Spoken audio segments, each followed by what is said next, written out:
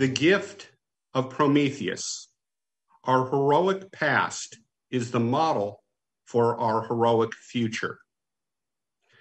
Many heroic stories are looked upon as fictional or at best symbolic, but their historical underpinnings are sometimes confirmed with astonishing accuracy.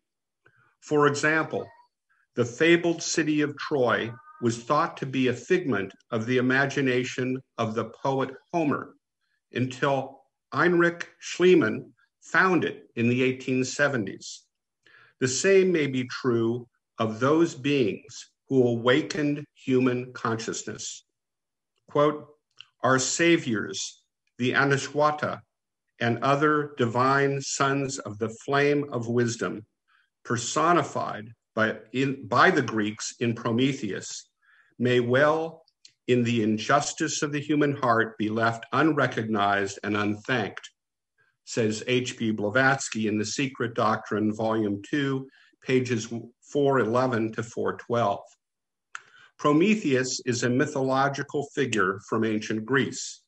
He was a titan who stole fire from the gods, shared it with humanity, and was punished by Zeus, king of the gods, by being shackled to a rock in the Caucasus, in which his liver was eaten by a vulture every day and regenerated every night.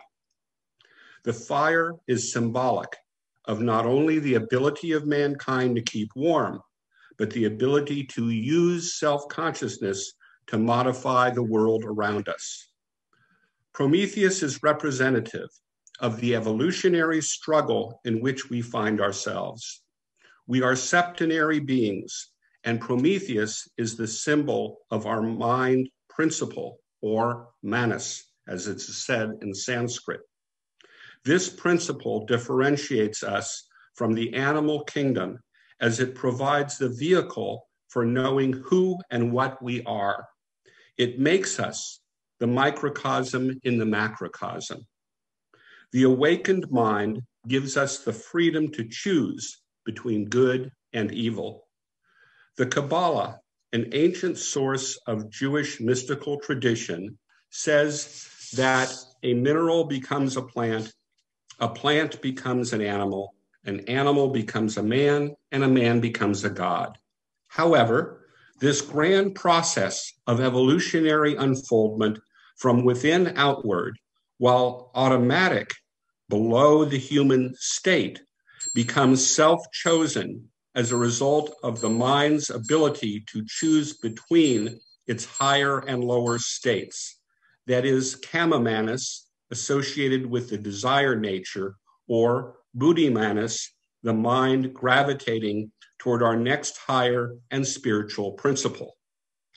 Theosophy is based upon three fundamental propositions: unity, periodicity, and evolution. H.P. Blavatsky refers to the third fundamental of evolution as a pivotal doctrine. The use of this term is reminiscent of the famous statement of Archimedes, the greatest mathematician of antiquity, when he said, "Give me a lever and a place to stand, and I shall move the world." The doctrine is pivotal because it suggests that our progress is chosen individually by each of us through, as she says in The Secret Doctrine, self-induced and self-devised efforts.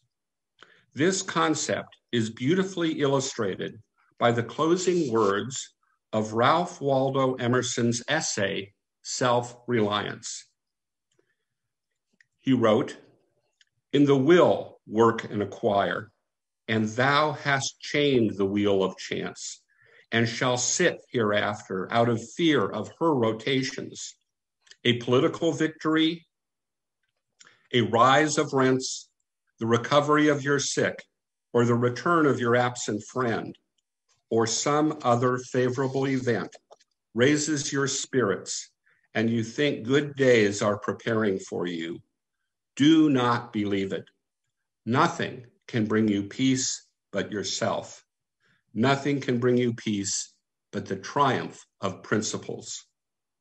Consequently, Prometheus is the heroic example or metaphor of the journey that each of us must choose to work with nature and our own higher selves.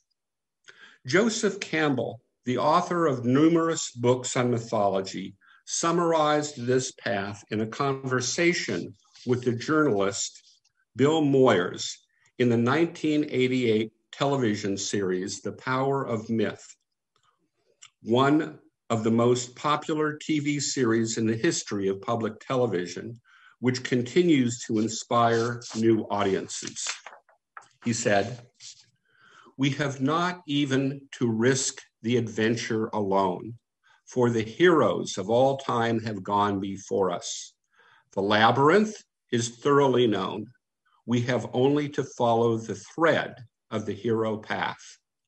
And where we had thought to find an abomination, we shall find a god. And where we had thought to slay another, we shall slay ourselves. And where we had thought to travel outward, we shall come to the center of our own existence. And where we had thought to be alone, we shall be with all the world." As stated in the Bhagavad Gita, this is a glorious, unsought battle. The battle is both internal and external, for as the American humorist and writer Mark Twain has said, nothing is harder to tolerate than the annoyance of a good example. When the story of Prometheus tells us that he is chained to a rock and punished, it is our lower nature, kama manas, the desire nature, which is responsible. The story of Lucifer is similar in its mythic imagery, and it is for this reason that HPB selected it as the name of her magazine in the 1890s. Lucifer literally means light bringer, and he was believed to have been an archangel who was hurled from heaven for wickedness and revolt against God. The Bible refers to him when it says, "How you have fallen from the heavens, O shining one, son of morning," Isaiah 14:12. Yet another example of the pain that comes with awakened consciousness is the story of Tantalus, a Greek mythological figure most famous for his punishment in Tartarus. He was made to stand in a pool of water beneath a fruit tree with low branches, with the fruit ever eluding his grasp and the water always receding before he could take a drink. He is believed to have been given this punishment for having abused divine favor by revealing to mortals the secrets he had learned in heaven. The use of the word tantalize is derived from this story and is indicative of having a desire that cannot be fulfilled. When we take for consideration the Prometheus bound of Aeschylus, Prometheus unbound by Percy Shelley, or the modern Prometheus subtitle of his wife Mary's book, Frankenstein, the story is forever the same. It is the law of self-sacrifice that delivers us both individually and collectively to a world resplendent in peace and love. In the midst of America's Civil War, President Lincoln said, "Fellow citizens, we cannot escape history." The same, of course, is true today. Whether we consider a global pandemic or our worsening climate crisis, it is only concerted and unified action that can deliver us from catastrophe.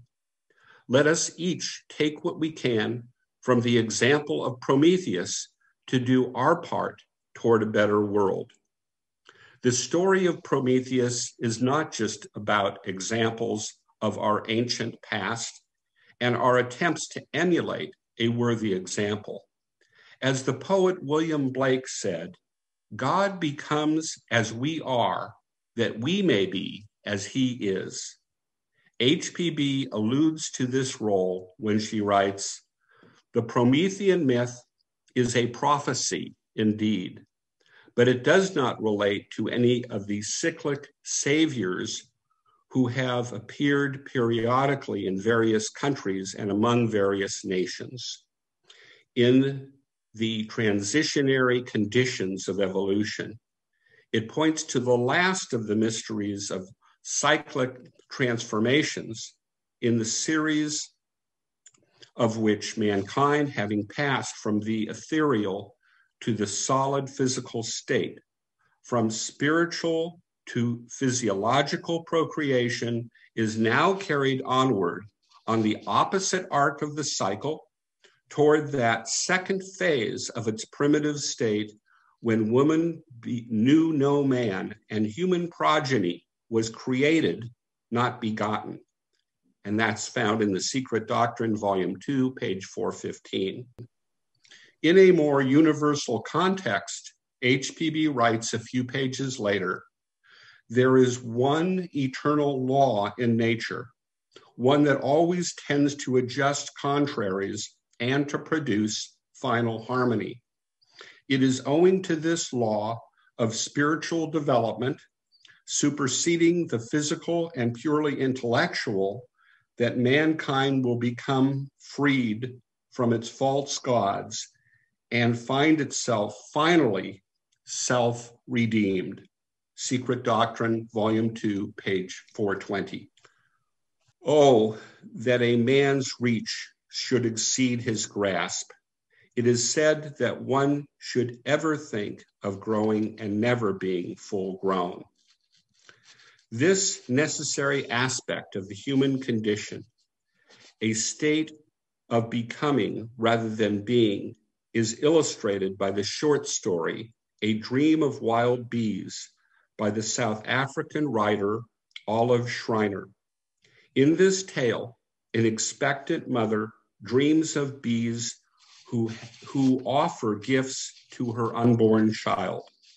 Of the last of these, she writes, "About the mother's head the bees were flying, touching her with their long tapering limbs, and in her brain picture, out of the shadow of the room, came one with sallow face, deep lined, the cheeks drawn into hollows, and a mouth smiling quiveringly.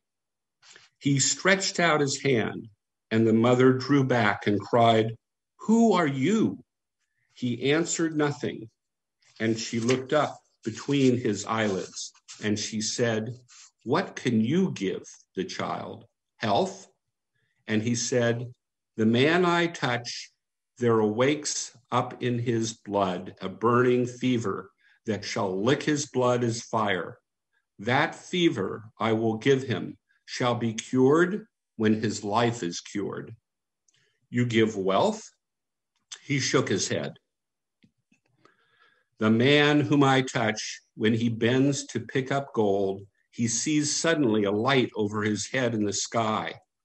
While he looks up to see it, the gold slips from between his fingers, or sometimes another passing takes it from him. Fame?' He answered, 'Not likely. For the man I touch, there is a path traced out in the sand by a finger which no man sees. That he must follow. Sometimes it leads almost to the top and then turns down suddenly into the valley. He must follow it, though none else sees the tracing. Love?' He said, 'He shall hunger for it, but he shall not find it. When he stretches out his arms to it and would lay his heart against a thing he loves, then, far off along the horizon, he shall see a light play. He must go towards it. The thing he loves will not journey with him. He must travel alone. When he presses somewhat to his burning heart, crying, 'Mine, mine, my own,' he shall hear a voice, 'Renounce, renounce, this is not thine.' He shall succeed?' He said, 'He shall fail. When he runs with others, they shall reach the goal before him. For strange voices call to him, and strange lights shall beckon him. And he must wait and listen. And this shall be the strangest. Far off, across the burning sands, where to other men there is only the desert's waste, he shall see a blue sea. On that sea the sun shines always, and the water is blue as burning amethyst, and the foam is white on the shore. A great land rises from it, and he shall see upon the mountaintops burning gold. The mother said, he shall reach it, and he smiled curiously. She said, is it real? And he said, what is real? And she looked between the half-closed eyelids and said, touch. And he leaned forward and laid his hand upon the sleeper and whispered to it, smiling. And this only she heard, this shall be thy reward, that the ideal shall be real to thee. And the child trembled, but the mother slept on heavily, and her brain picture vanished. But deep within, the antenatal thing that lay here had a dream.